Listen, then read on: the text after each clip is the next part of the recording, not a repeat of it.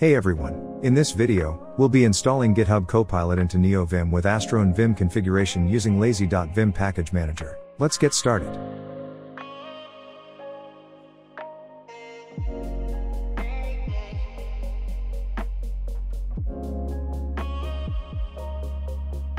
First, let's open Neovim and enter a test project folder containing an app.js file. We'll use this file to showcase how Copilot auto-completes code for us later.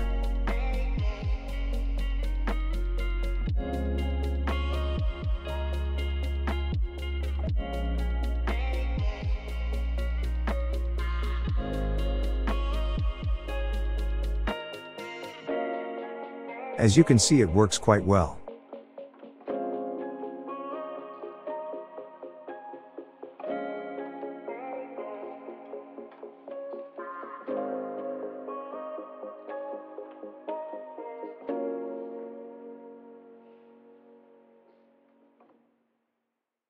Now, close the file and reopen Neovim.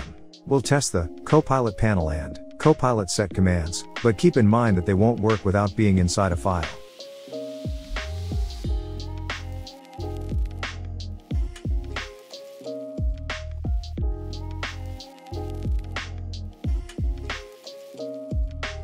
Open the app.js file again and run the Copilot setup command.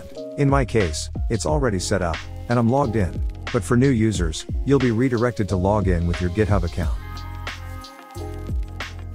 Now, let's explore some useful Copilot commands. Copilot enable. Re-enable GitHub Copilot after disabling it. Copilot disable. Globally disable GitHub Copilot inline suggestions. Copilot panel. Open a window with up to 10 completions for the current buffer. Press CR to accept a solution.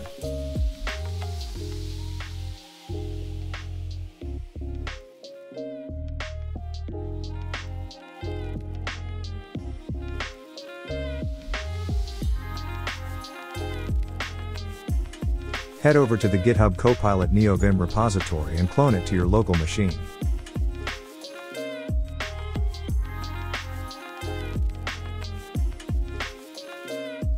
In my case, it's already installed.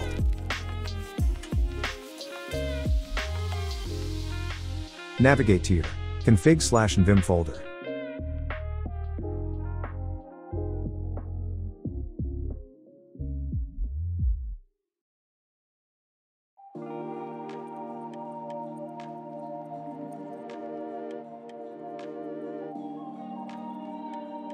Inside, config/nvim/lua/ create a new folder called plugins if it doesn't already exist. Then, create a new file named copilot.lua inside the plugins folder and paste the code provided by the GitHub Copilot Neovim repository.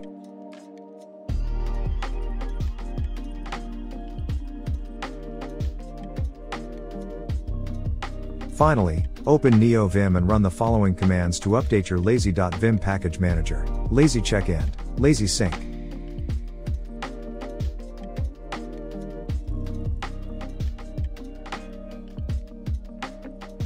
That's it. You've successfully installed GitHub Copilot in Neovim using AstroNvim and Lazy.vim.